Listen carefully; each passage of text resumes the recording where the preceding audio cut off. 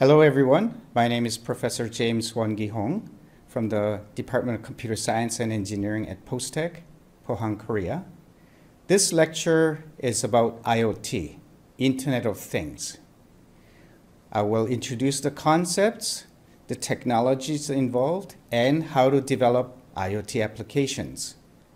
I will first give you a brief introduction of IoT as well as use cases, how IoT is being applied in various applications that we are experiencing every day. And then I will introduce you to some of the development boards such as Raspberry Pi, Arduino, and Samsung ARTIK board, which you can use to develop some simple IoT applications. I will then introduce some cloud IoT platforms that can be used to analyze the data that you collect through the sensors in various IoT applications.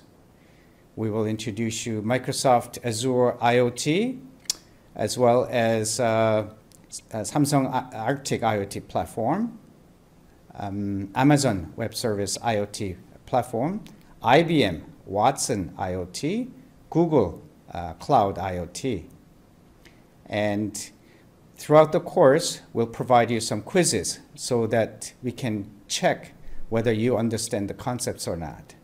We'll also provide you assignments as well as a project that can be carried out throughout the course.